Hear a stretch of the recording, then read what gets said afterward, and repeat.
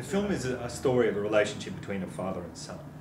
It's a complex relationship. He's a very forceful, morally concrete Central European man, in some senses a kind of Old Testament figure, ruling this house. Into this mix there's thrown this somewhat ethereal, definitely enigmatic figure of the mother, who comes and goes and is a very troubled woman.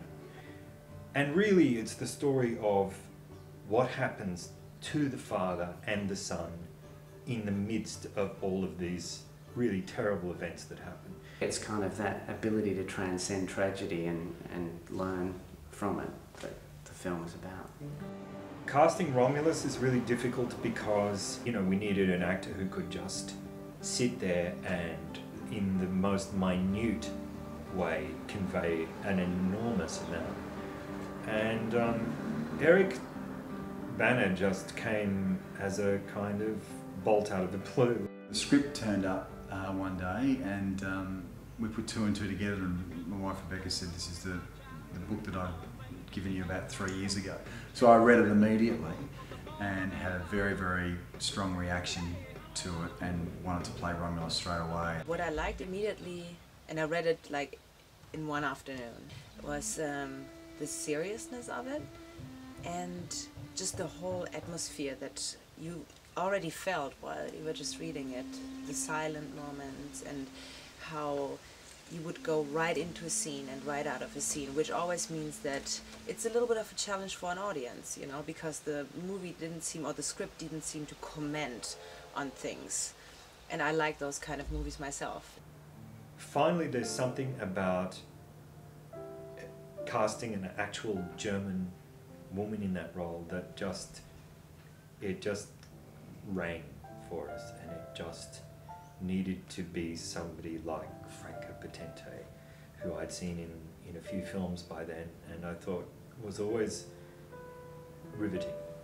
Really, he's pretty special, Russell Dykstra, because he's a terrific clown, but when you see him restraining that and putting in a performance like that of Mitru, there's something about that that's even more wonderful. I have to say the rest of the casting came pretty easily, and then we got to the point of having to cast the kid.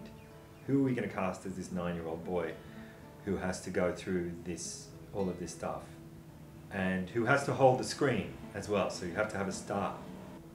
And then of course, you know, then there's the emotional demands of the piece itself and the physical rigor. To find a child who you can take on that sort of a journey without, you know, on day 10, the kid turning around to his mother and saying, I just don't want to be an actor anymore.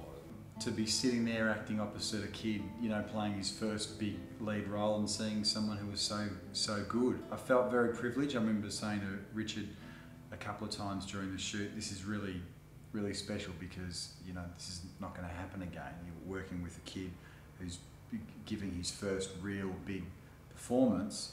Martin, I think, Martin's just done the most beautiful performance. So he did this terrific performance in that, and then when this role was there, it just seemed like it would be something that he could do.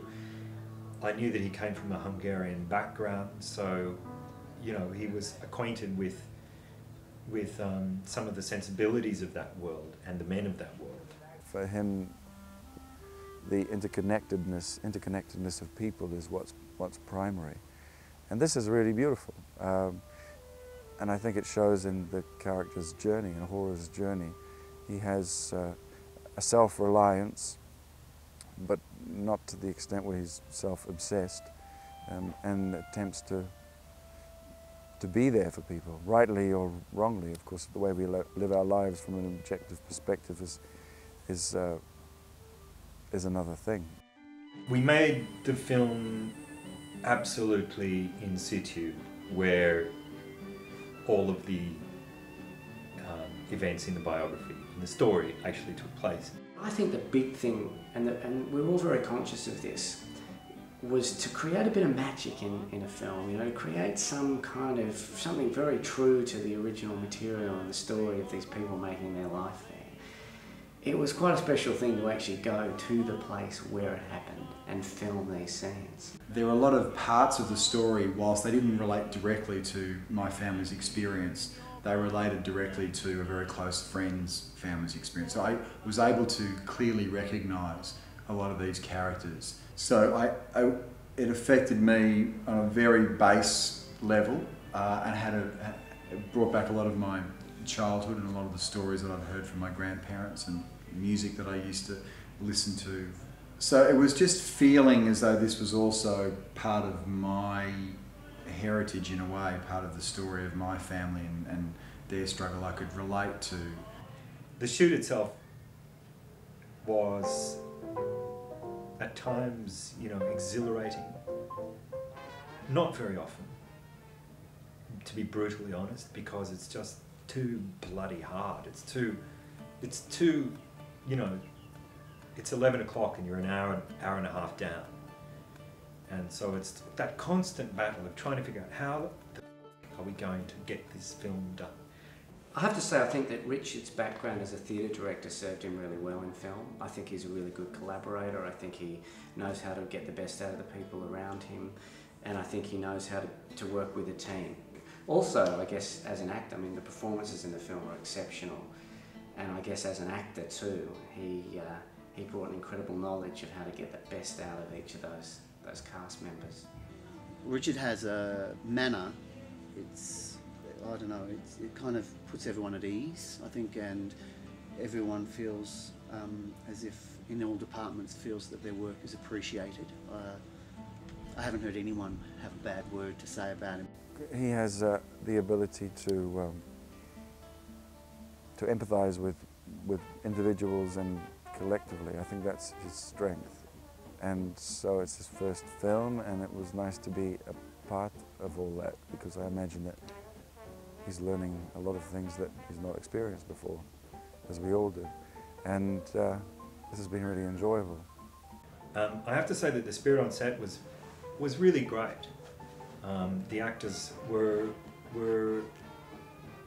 terrific at keeping, you know, keeping a good spirit.